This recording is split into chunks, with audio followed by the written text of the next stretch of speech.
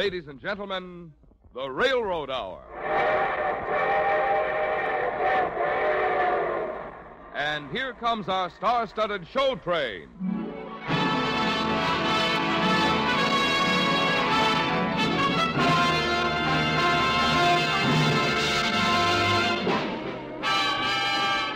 Tonight, the Association of American Railroads presents Noel Coward's operetta, Bittersweet, starring Jeanette MacDonald and your host, Gordon MacRae. Our choir is under the direction of Norman Luboff, and our music is arranged and conducted by Carmen Dragon. Yes, tonight another great musical success is brought to you by the American Railroads, the same railroads that also bring you most of the food you eat, the clothes you wear, the fuel you burn, and all the other things you use in your daily life. And now, here is Gordon MacRae.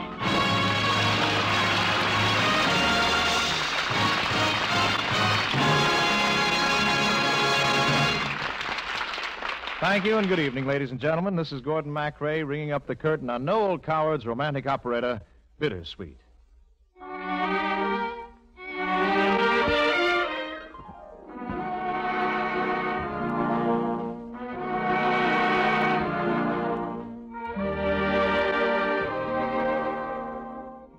In writing the book, lyrics, and music for Bittersweet, Mr. Coward fashioned an operetta of rare charm, created characters both warm and real, and gave them some of his most beautiful music to sing.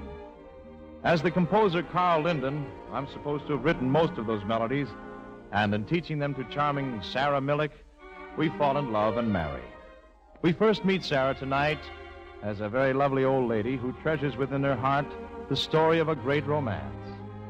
And here she is, in the person of our guest star this evening, the first lady of the screen, Miss Jeanette MacDonald.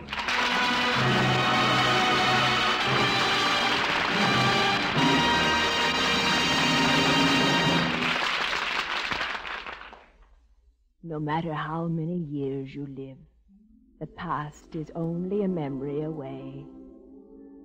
I'm over 70 now, but whenever I see young people hand in hand with a light on their faces, I see Carl and myself again, and I live once more the memories that are bittersweet. Tonight we had a party in my London home in Grosvenor Square. I gave it to celebrate the engagement of one of the young ladies of the neighborhood to a very nice young man. During the evening, I walked into the room accidentally and overheard a conversation. Oh, Vincent, I'm so utterly miserable. Well, don't cry, Dolly. After all, you're going to marry a rich man, have rich friends. Maybe someday you'll be able to engage my orchestra to come and play for you. How can you be so hard? Well, I've got no money. Nothing to offer you. You'd look fine singing my songs in some cheap cabaret. Oh, what am I to do? What am I to do? Oh, Vincent, kiss me for the last time. Darling. Oh, your ladyship. Your fiancé has asked me to look for you. If the moment is inopportune, I apologize. Young man, you're the piano player in the band, aren't you? Oh, I'm the leader of the band. What a pity. Not a very good band. Oh, but... Your ladyship, let me explain. I love Vincent, and he loves me. Are you sure he loves you?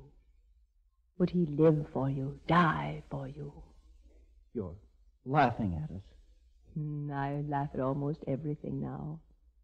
It's only when one is very old indeed that one can see the joke all the way round. What joke? Life and death and happiness. Here, sit down a moment and let me tell you something. You say you're in love. I find it very hard to believe you. Your romance could not live the length of a day. You hesitate, analyze, betray your love with compromise, till glamour fades away.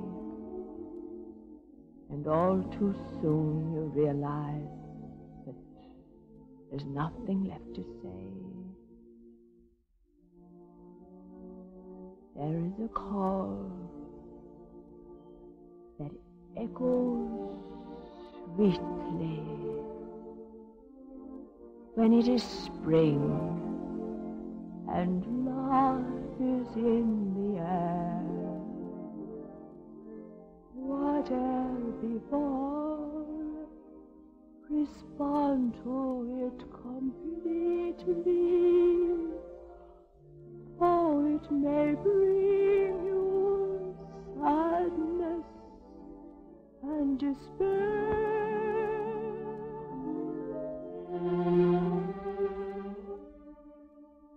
What a lovely song. Yes. It was written for me many years ago by my singing teacher. It was spring, and it was the springtime of my life. I remember how I stood beside the piano in this very room, singing it.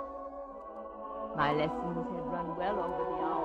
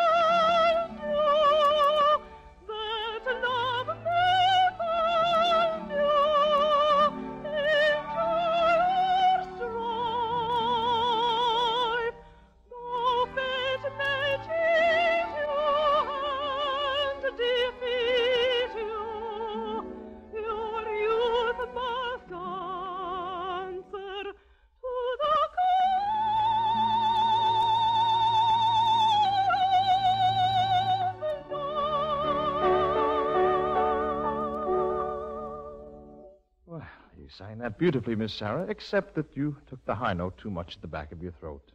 Oh, I'm sorry, Mr. Linden. Oh, it doesn't matter. Nothing matters but just these very few moments. Why do you say that? Because it's spring and I... Yes? I fear I am talking nonsense. Perhaps a little. You know, when I was a youngster, we used to have festivals in the spring in my country.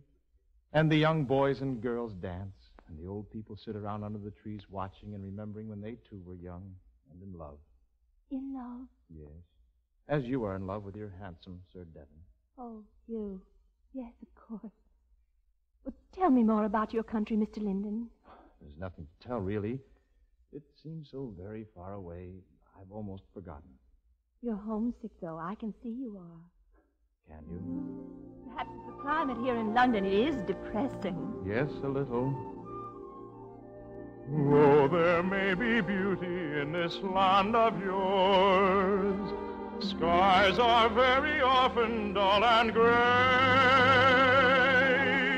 If I could but take that little hand of yours, just to lead you secretly away.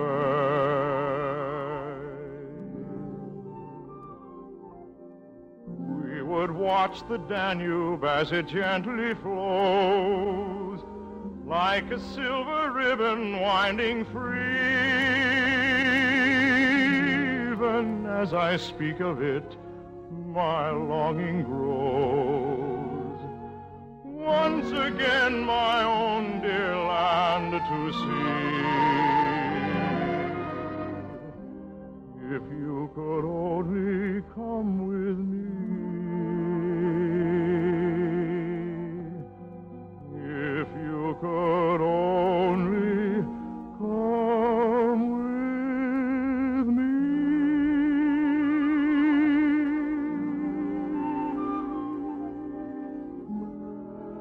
Oh, Mr. Linden. Will you forgive me, Miss Sarah, when I tell you that I shall be unable to play at your wedding reception tomorrow? Oh. I must go away to Brussels. To Brussels? Yes, a concert. I have to play at a concert. It's very important. Then this is the last time we shall meet for ever so long. Why, no. Tonight. I'm playing tonight for your dance. Oh, but that's different. There'll be so many people. Yes, this is indeed the last time we shall be alone together. Yes. We'd better run through your exercises once more. Yes. All right. Now, Miss Sarah, if you please, sing a scale for me.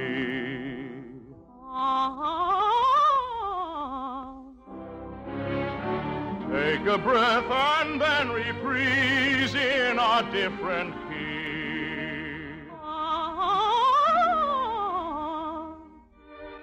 All my life I shall remember knowing you. All the pleasure I have found in showing you the different ways that one may phrase the changing light and a changing shade, happiness that must die, melodies that must fly, memories that must fade, dusty and forgotten by and by. Learning scales will never seem so sweet again, till our destiny shall let us meet again. The will of fate may come too late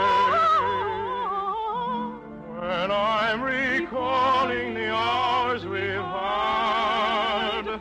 Why will the foolish tears tremble across the years? Why shall I feel so sad? Treasuring the memory of these days,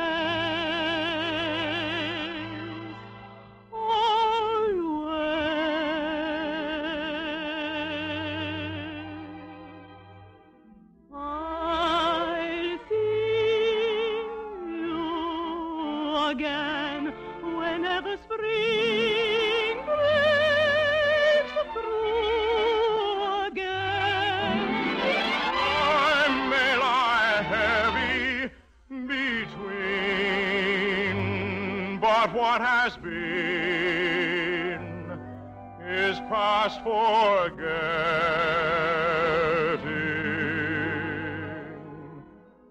This sweet memory across the years will come to me. My world may go awry. In my heart will ever lie just the echo of a sigh.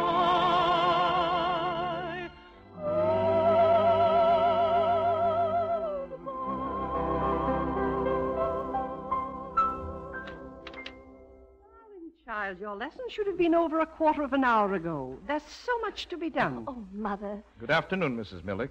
Oh, Mr. Linden, you know my fiancé, Sir Hugh Devon.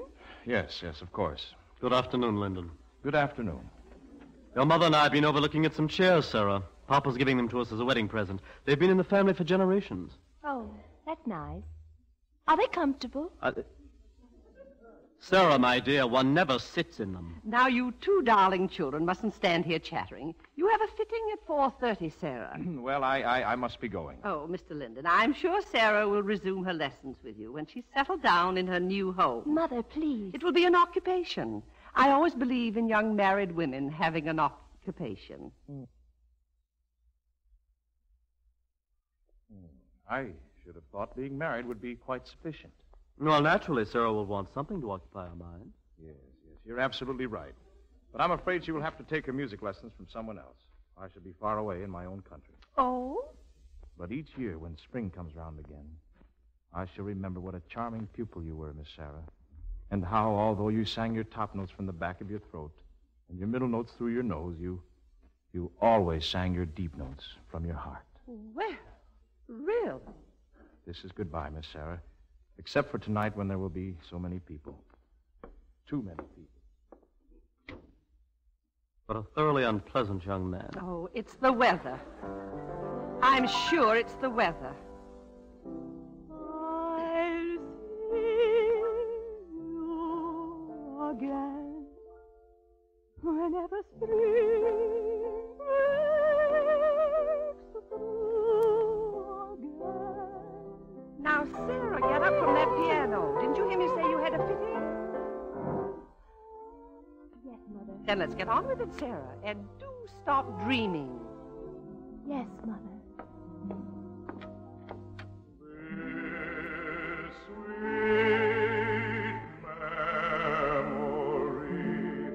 Across the years will come to me. I could hear Carl's music singing through me as I walked with my mother and my fiancé out into the street. And a cloud had come across the sun. And in my heart there was an echo of a sigh as I remembered the sound of his voice whispering.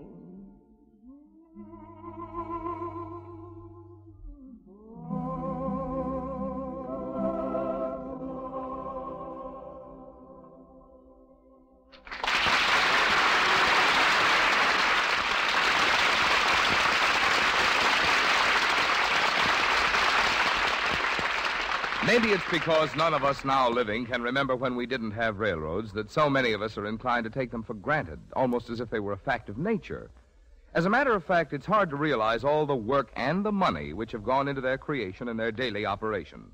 There are almost 230,000 miles of railroad line in the United States, and each mile represents an average investment of more than $125,000. That money has come from the savings of millions of our people. They are not the sort of people who can be cartooned as big, fat men with long, fat cigars in their mouths and dollar marks on their vests. They're just people, all sorts of people, people you know and like, probably you yourself. For even if you are not one of the hundreds of thousands who own railroad stocks or bonds directly, you almost certainly are one of the millions of insurance policy holders and savings bank depositors and beneficiaries of endowments which have invested in railroad securities. So, in all probability, you have an indirect interest, but a very real interest, in railroads and their earnings. Of the money invested in railroads, about $89,000 per mile has gone to create tracks and bridges, signals and stations, shops and yards, and the other fixed facilities that are necessary for the running of trains. And another $36,000 per mile is invested in the cars and engines which make up the trains. Running these trains and working in the yards and shops, the stations and offices, there are more than 1,300,000 railroad men and women. And it takes all these people and all this work and all this money to create and to operate the American railroads, the system which many of us are inclined to take for granted.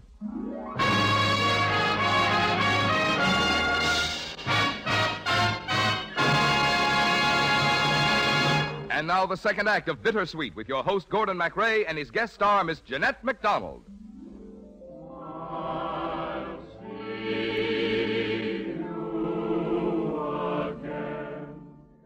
Yes, no matter how many years you live, the past is only a memory away.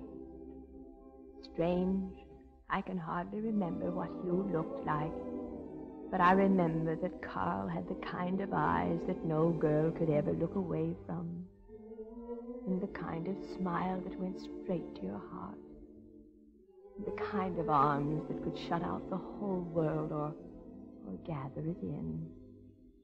The night of my engagement party, I remember standing there in my blue brocade beside Hugh, looking at Carl and saying to myself, exactly as you said tonight, what am I to do? Oh, what am I to do? Carl sang a song that night. Not at all the kind of song for the occasion or the company.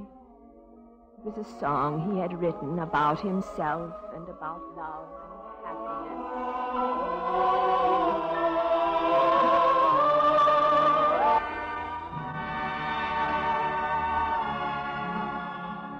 Life is very rough and tumble for a humble chanter. One can betray one's troubles never, whatever occurs. Night after night, have to look bright, whether you're well or ill.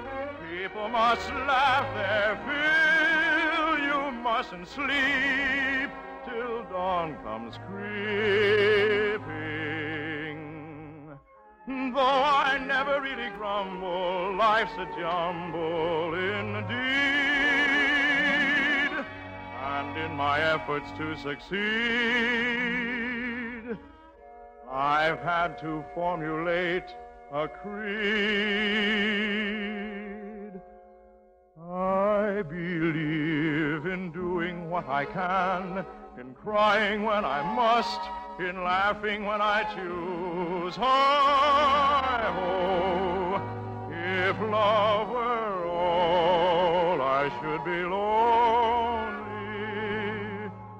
I believe the more you love a girl, the more you give your trust, the more you're bound to lose. Although when shadows fall, I think if only somebody splendid really needed me, someone affectionate and dear, years would be ended if I knew that she wanted to have me near.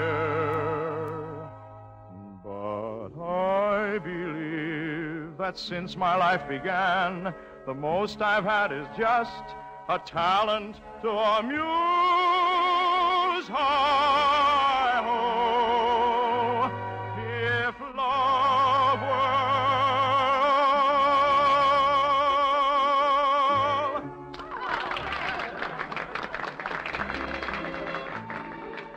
Would you care to dance, Sarah? Yes, Hugh, I suppose so. Carl has a beautiful voice, hasn't he? Carl? Mr. Linton. I don't understand you, Sarah. You've been acting strangely ever since your music lesson. Are you glad you're going to marry me, Hugh? After all, you have your future position as my wife to consider. And do you love me? Sarah! Well, do you? Well, of course I do. What's the matter with you? Don't look so solemn, Hugh. I'm in love. My dear girl, that's all very well, but you really must restrain yourself. What a stupid tune, Mr. Linton. So dismal. Sarah! Oh, play something gay, please, immediately. Sarah, you must not speak like that. Have you taken leave of your senses? Oh, leave me alone. Perhaps this will suit you better, Miss Sarah. Yes, that suits me much better. Play something gay for me, play for me, play for me, set me free. I am in a trance tonight. Can't you see how I want to dance tonight? Madly, my heart is beating, some insane melody possessing me. In my brain, reeling and obsessing me. How can I leave it to call in vain? Is it joy or pain? Tell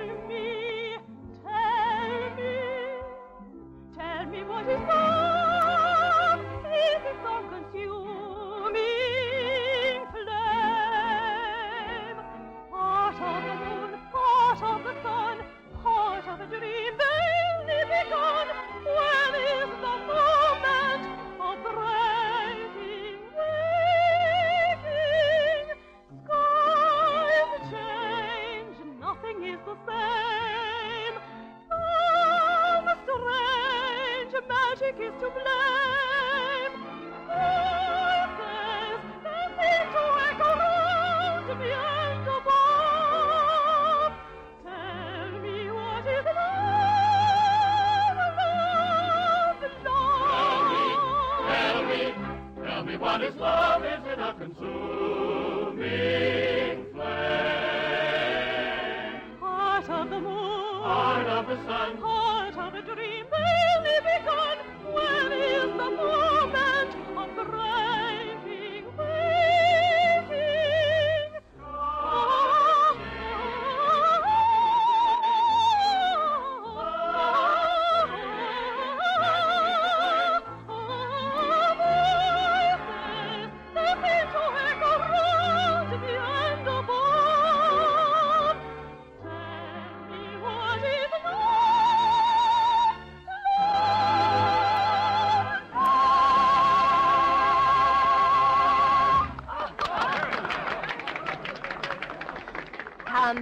Sit here with me, Hugh. If you wish, Sarah. I'm very sorry I was unkind and silly. Will you please forgive me? There's nothing to forgive. Oh, Hugh, must you be so polite? Are you always going to be like this after we're married? I mean, cold and unbending? I enjoy being high-spirited as much as anyone. Do you? But there is a time and a place for everything. Then I can look forward to our being very high-spirited when we're alone, when no one is looking. Or maybe you'll wear a funny hat at breakfast. Are you laughing at me? No, but I'm looking at you just as though I had never seen you before. You, dear.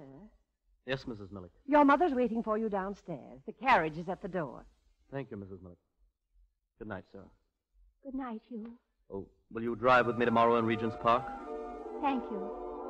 That would be delightful. Good night, Hugh.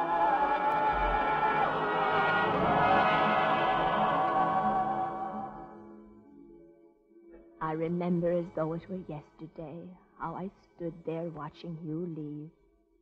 I felt stifled, trapped. And suddenly I wanted desperately to be young and carefree. So I went into the next room where my bridesmaids were watching the musicians put away their instruments. And with almost hysterical abandon, I forced them into a game of blind man's buff.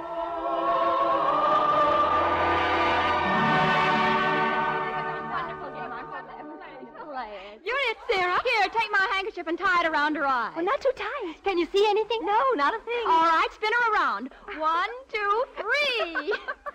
Good night, young lady. Watch out, Mr. Linden. We're playing blind man's buff. Oh, Sarah, be careful. You're going straight for Mr. Linden. Oh, Sarah, darling. He's kissing her.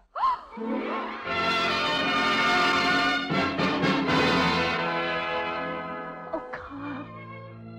Carl, I've waited so long for you to hold me in your arms.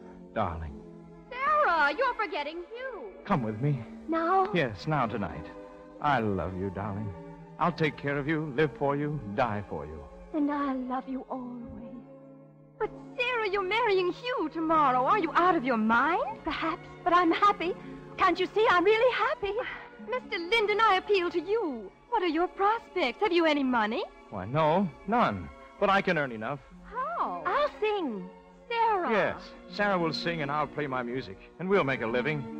Come, Sarah. I'll get your hat and cape. Thank you, Gloria. Oh, Carl, thank you. Thank you for coming before it was too late. Ring far behind you the chains that bind you, that love may find you in joy or strife. Though fate may shame you and defeat you, your youth must answer to the call of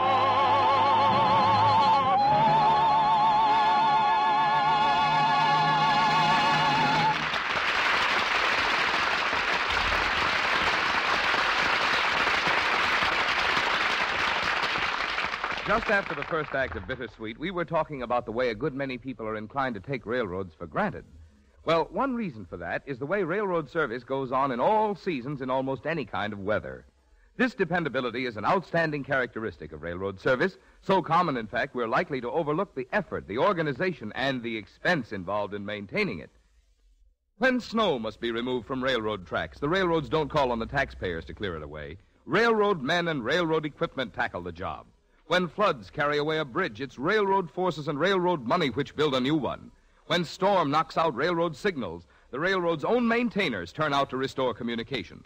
And always, no matter what the trouble or the interruption, railroad men and railroad organizations are at work to keep supplies moving, to keep things going. So because we are accustomed to relying on this railroad way of meeting situations, we are likely to accept it all without much thought of the men and the organization back of it.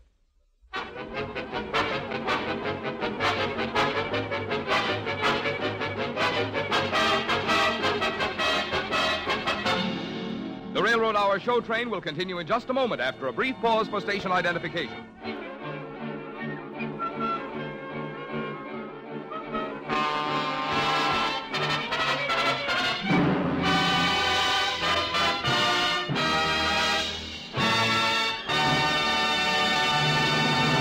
And now the third act of Bittersweet with your host, Gordon MacRae, and his guest star, Miss Jeanette MacDonald. I'll see you again. After we were married, Carl and I were ideally happy until we went to Vienna to work at Herr Schlick's cafe. Carl led the orchestra, and I was engaged both as singer and as one of the hostesses. I remember moments of blinding happiness. I remember laughter and music and tears and terror.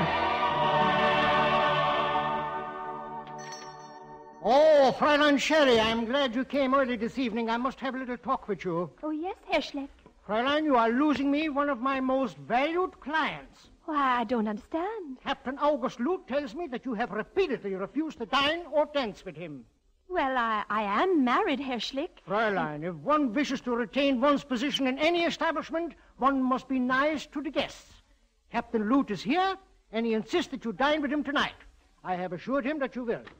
Sarah, darling, you better get ready. Sing in a few minutes. Oh, I wanted to talk with you, Carl. I will see you after your song, Fräulein Sherry. Well, Herr Schlick is all excited.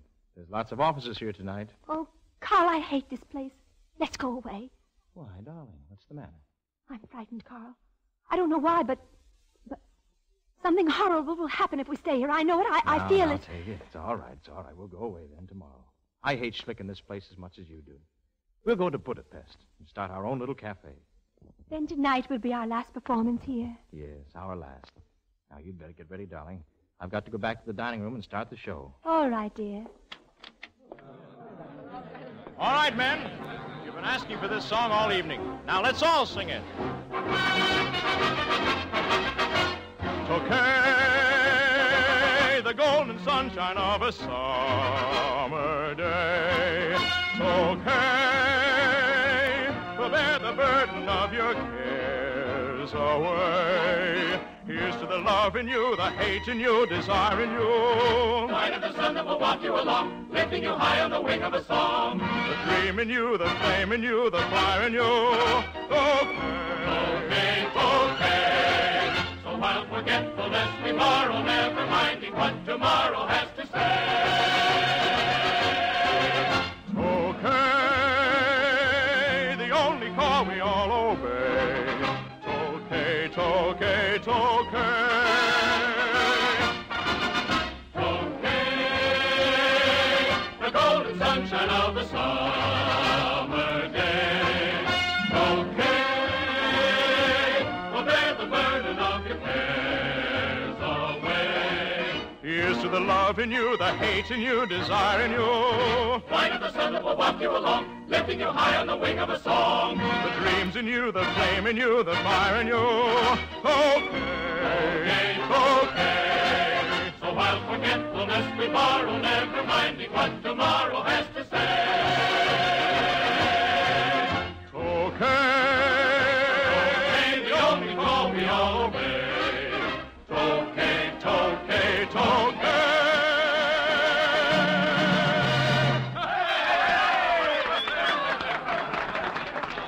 Oh, Carl, that was beautiful. Fräulein Sherry. Oh, yes, Herr Schlick. Captain August is at that corner table. He is asking for you. Oh, Well, it's time for me to sing my number. Very well, then. After your number, I will take you to his table. Tonight, he will tolerate no excuses. Don't look like that, darling. Remember, this is the last evening. I know it's foolish, but I'm frightened. Come on now. Let's do your number.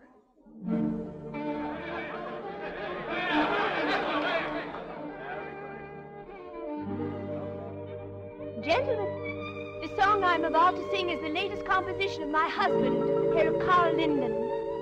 It is the story of a lovely flaxen-haired princess who fell in love with a gypsy, a zigeuner. Once upon a time, many years ago, a fair princess, hating to confess, loneliness was torturing her soul. Then a gypsy came, called to her by name, wooed her with a song, sensuous and strong. All the summer long, her passion seemed to tremble like a living flame.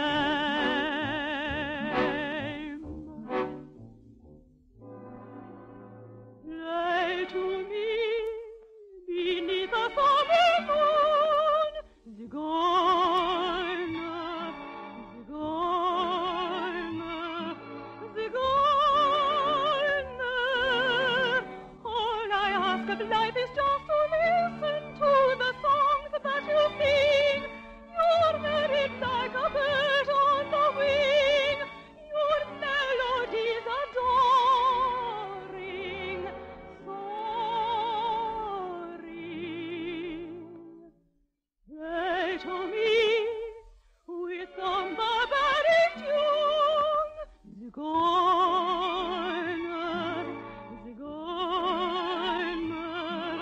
zigeuner. Now you hold me in your power. Play to me for just an hour, zigeuner.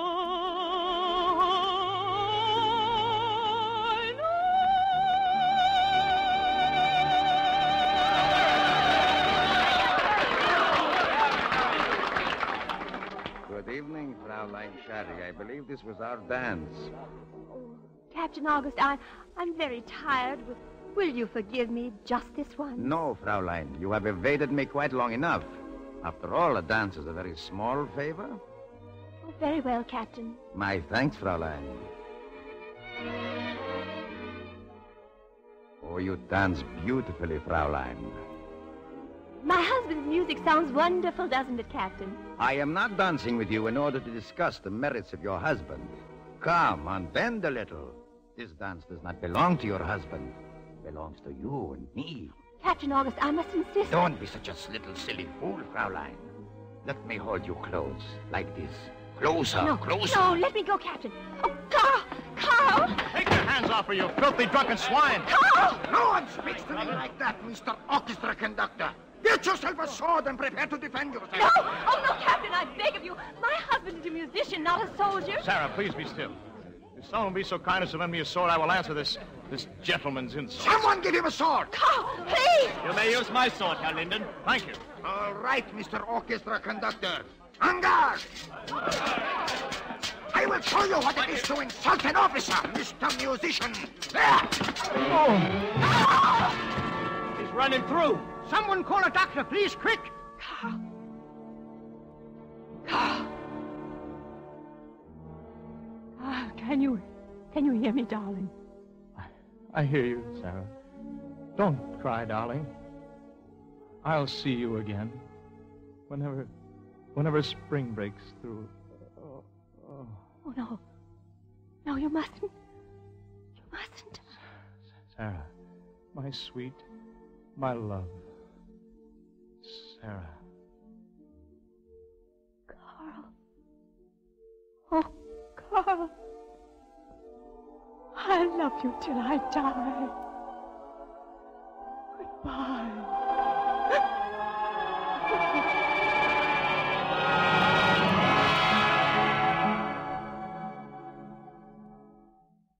Oh, your ladyship, that's the most romantic story I've ever heard in my whole life. Vincent, I love you. Darling, do you still want me to go away with you? What a melody. Lord, what a melody. Do you mind if I try it with my band, your ladyship? No, not at all. Vincent. That's really a great tune. He's forgotten all about me for a song. Then go after him, child. Be there waiting when he turns away from the piano. He needs you. If you've found love, don't let it go away from you. For it only comes once. Only once. Thank you, your ladyship. I'll do exactly that.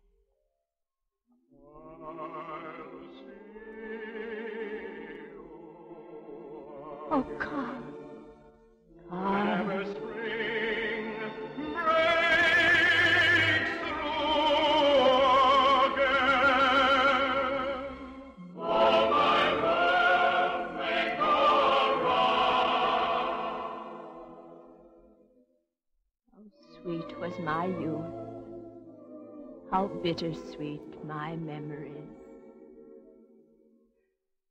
I shall love you till I die.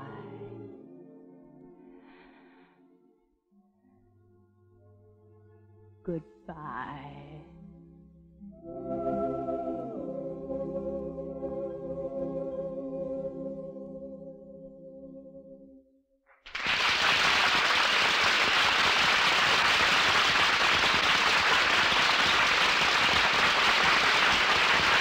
Ladies and gentlemen, Jeanette MacDonald will be back in just a moment.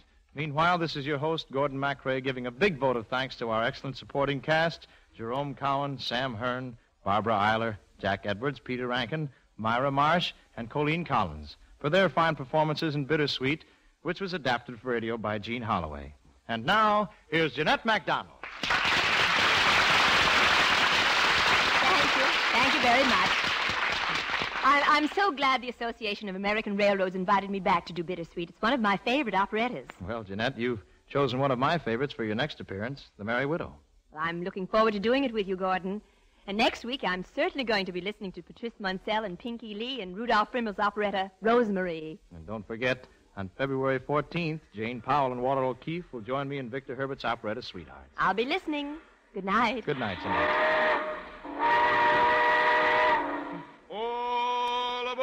Well, it looks as though we're ready to pull out. So until next week, goodbye.